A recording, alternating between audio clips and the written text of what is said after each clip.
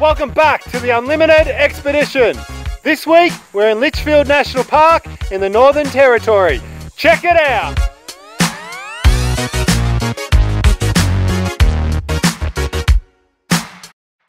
Litchfield National Park is situated an hour-and-a-half drive south of Darwin.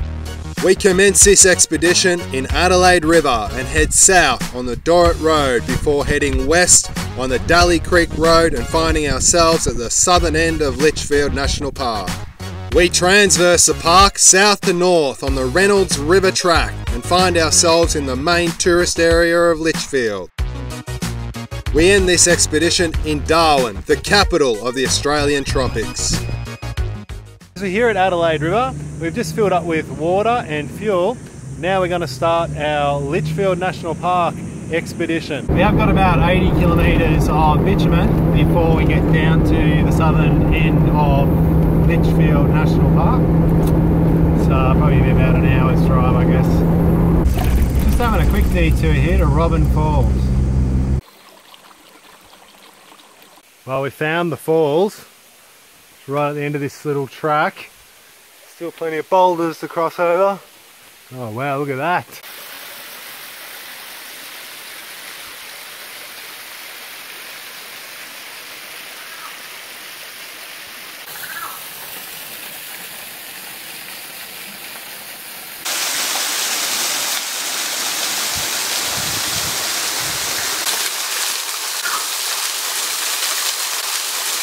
That's the best shower I've had in about a week, I reckon. I forgot the soap though.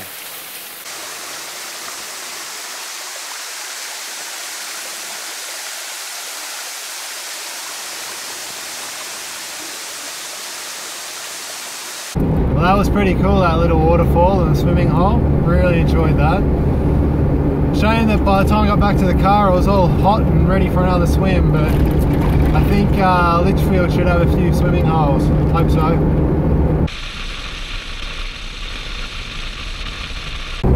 A bit of an impromptu extension of our expedition. We're going to go down to Daly River. Sophie wants to see an art gallery down there, so we'll pop down there. It's another 40 or 50 k's past our turn off, and they're going to come back, so about 80 k's maybe. Daly River is an Aboriginal community located on the Daly River itself. There is a supermarket where you can stock up on supplies and fuel is available. This is a dry community, so alcohol restrictions do apply. To move any further west than Daly River, you will need a permit from the Aboriginal Corporation. Well, it turns out today is the one day of the year that the art gallery curator goes for training in Alice Springs.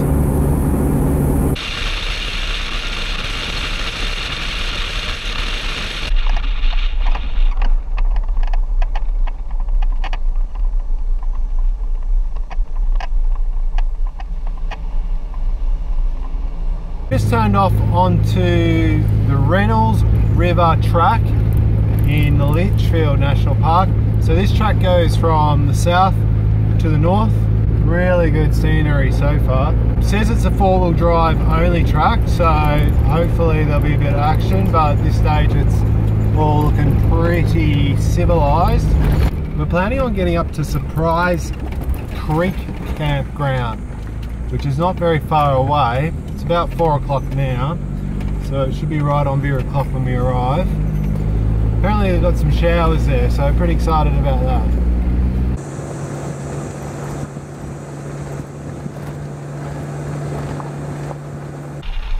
Litchfield National Park is located in the Australian Tropics and thus has a monsoonal weather pattern.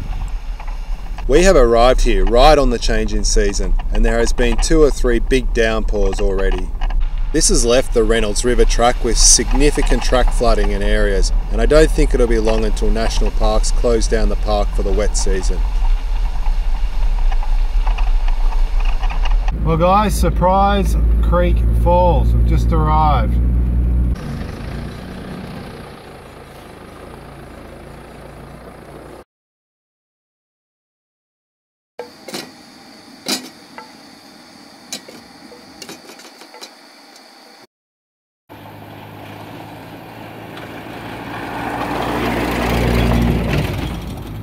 Well, good morning guys.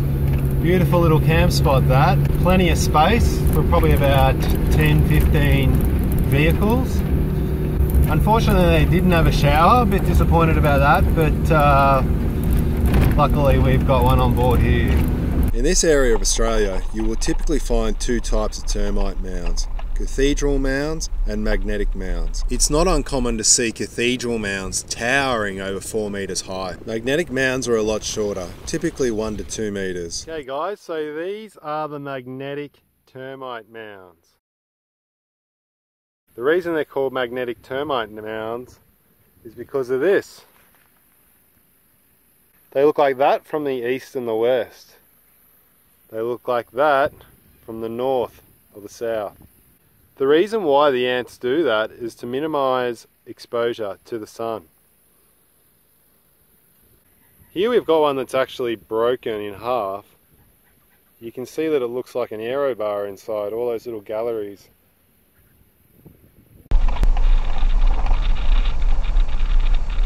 This is the first of 2 crossings of the Reynolds River which you must make if you are taking the Reynolds River Track. This particular crossing is a little bit daunting as you cannot see the other side. There are 2 or 3 options for line as you weave in amongst the tree.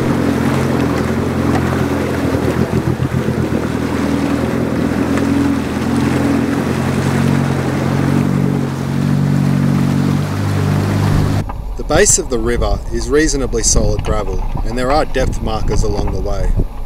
Walking the river prior to crossing is really not advisable because this is a saltwater crocodile environment.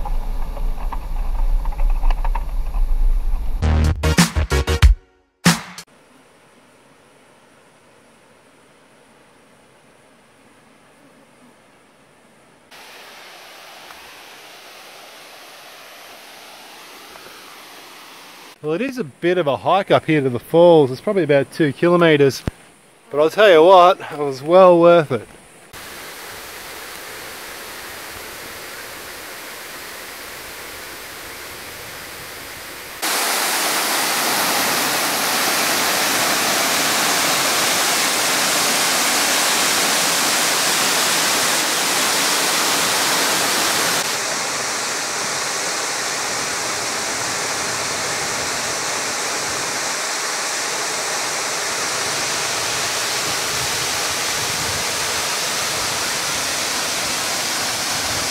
Right guys, that was the Tijanara Falls. Beautiful spot. It's a bit of a walk, but it was well worth it. Now we're off to the old Blythe Homestead. Check that out. The old Blythe Homestead is about a 2 kilometre excursion off the Reynolds River Track. The gatekeeper is this 50 metre swampy creek crossing which one must traverse before arriving at the homestead. Once again, it is a solid gravel base, but there are no depth markers on this one, but the water is quite clear and you can see the bottom.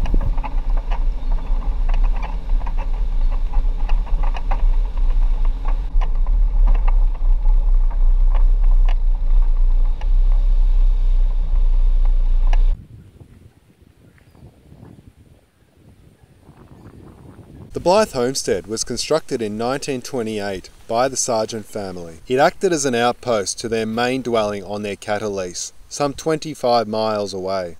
Many of the family's hardships are reflected in this family album.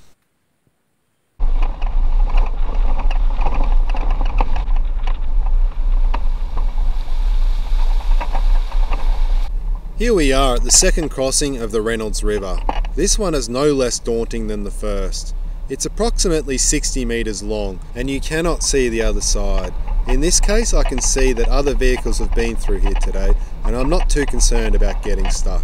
There are depth markers in place and there is a good solid gravel base.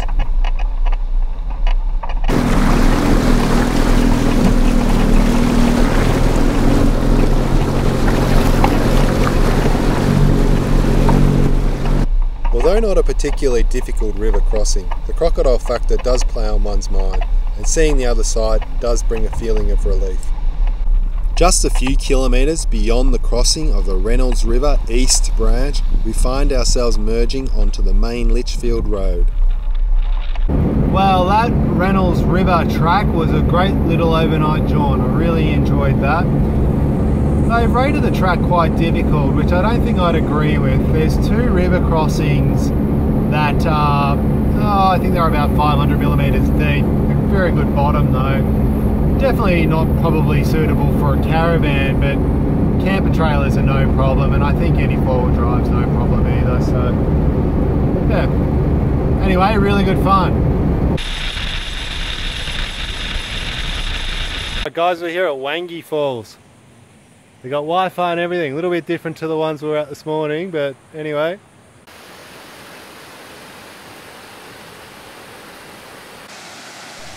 Well, have a look at this guy, will ya?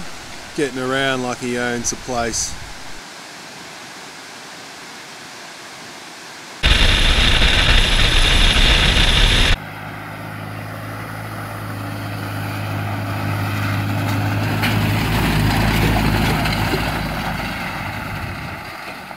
We're here at the Lost City, which is just a series of these beautiful rock formations, incredible, with little hollows. In a lot of areas it looks like it's been laid together by a bricklayer. It's incredible. Took us about half an hour off the main road to come in here. It's marked as a four-wheel drive track, but yeah, definitely worth the excursion. You can easily spend a couple of hours roaming around the Lost City, exploring all the nooks and crannies. These incredible sculptures are the result of millions of years of wind and rain sweeping across the landscape.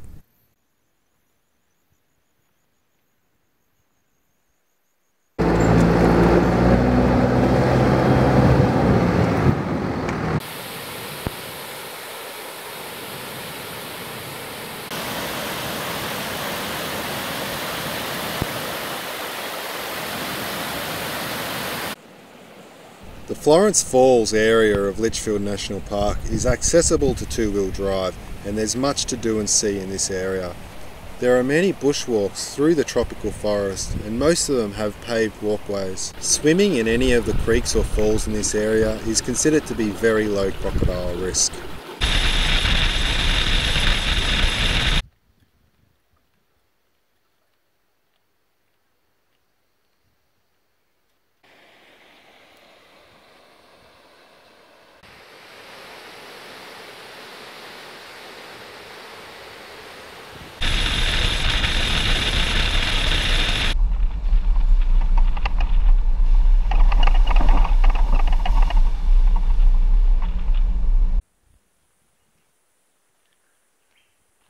The Bamboo Creek tin mine was established in 1906 and abandoned in 1955. This mine is very typical of the small-scale tin and copper mining that took place in this area in the early 1900s. Relics of the operation are strewn across the hillside, and you can even climb into the mine itself if you wish. Well guys, we've just exited the Litchfield National Park. We're heading north on the Litchfield National Park Road. That was a fantastic experience, Litchfield. I highly recommend it. Really great park. I really thoroughly enjoyed it. Now we're going to head up to Darwin for a few days, Darwin and around. We're going to spend one more night on the road before we get to Darwin. Not really sure where at this stage. We're just going to see what we can find on the way into Darwin. Well guys, we've decided that we're going to go straight to Darwin. I got a really good deal on a hotel for 4 nights, so I'm really excited. We're both really excited. 4 nights in a hotel, it's going to be so good.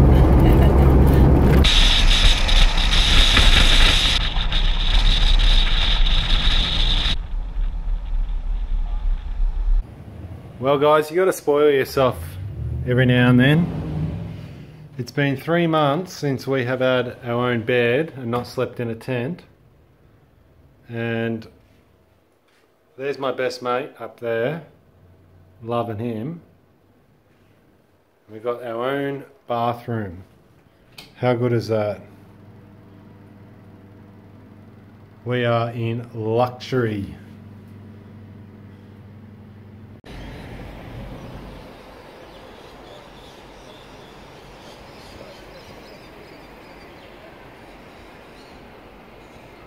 Well, who's this young fella? Today we're in Darwin. We're checking out the city of Darwin. We're just walking around, seeing what we can find. Heading into the information centre right now, so hopefully we can get a little map in there, find out what we've got.